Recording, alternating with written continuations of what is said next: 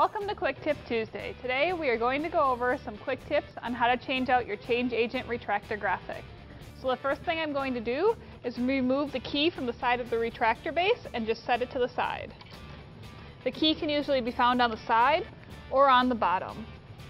The next thing I'm going to do is wind up my current graphic. So I'm just going to wind it around the top rail. By winding it, it'll prevent it from creasing. Once you've reached the bottom, you're going to gently pull up and out, and the leader should pop up over the display. So once you have the leader on top of the display, you're going to insert the key into the side of the base. And then I'm going to remove the graphic from the leader.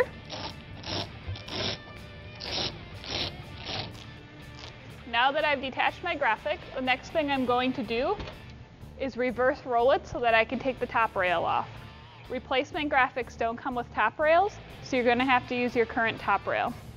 So when rolling your graphic, I like to roll it with the graphic facing in, and then using a cardboard tube or a PVC pipe, I'm just going to roll it onto it.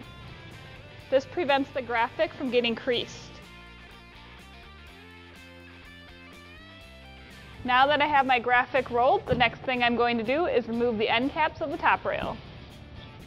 So they should easily just slide right off.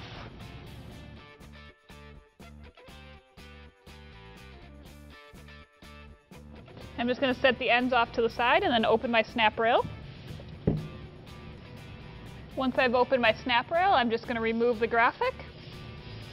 And I'm just going to set my graphic off to the side.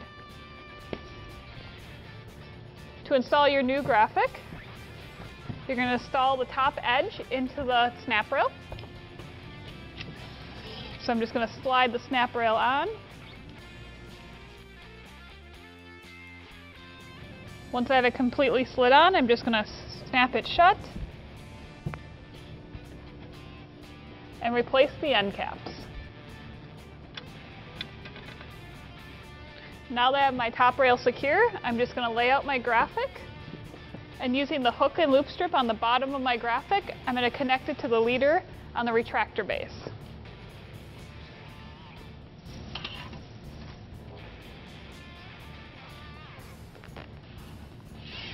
Once you have your graphic attached, you're going to remove the pin from the side of the retractor base. And as you remove the pin, you want to make sure you hold down on your graphic so it doesn't go shooting into the base.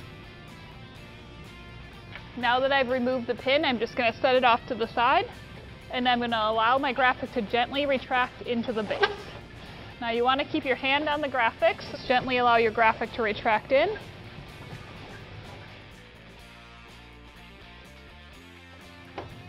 Once the graphic has retracted back into the base, the last thing I'm going to do is tape my key to the side of my retractor base. It is just that easy to change out your change agent retractor graphic. I'll see you next time for another Quick Tip Tuesday.